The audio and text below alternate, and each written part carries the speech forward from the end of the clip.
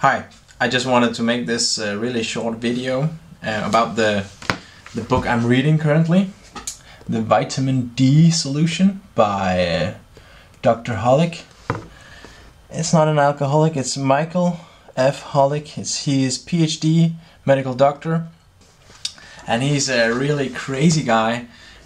He knows everything about vitamin D. He was one of the first to find out how active vitamin D works in the body, and that other cells than the liver can create active vitamin D. Actually, the skin can produce active vitamin D, which will help to destroy cells and minimize the risk for cancer, for example. The thing I'm actually currently at page 166, and here he writes the same thing as he writes in many other places here in the book is regarding this. I'll just quote this directly from the book.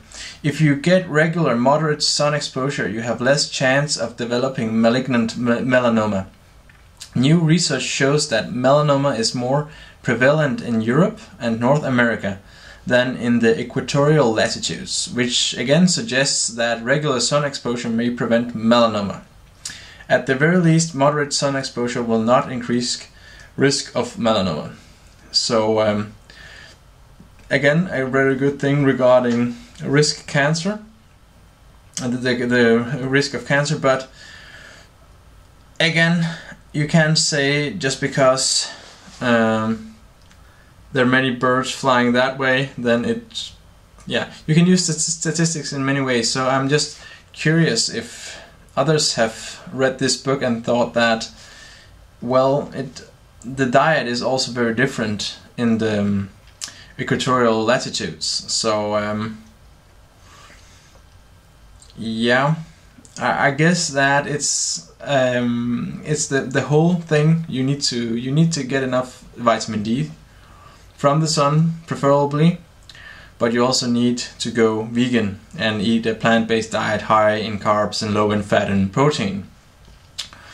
So yeah, you need to read several books if you need to, or if you want to know the truth. I have thought earlier, I thought that people actually wanted to know the truth, but as time goes, I think that more and more people just want to live in their little bubble of daily things and just be there, and that's quite hard to understand.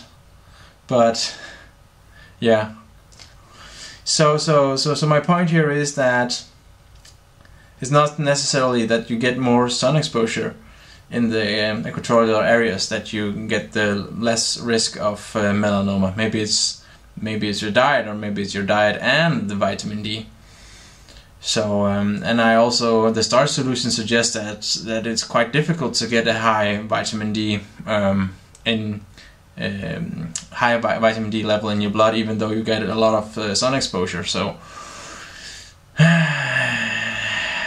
the more you learn, the more you become confused sometimes. But it's good. It's a good book until now. Page 166, and I will probably get back to some of this stuff later on. But what do you think? Is it the sun or the diet, or is it both, or whatever, man?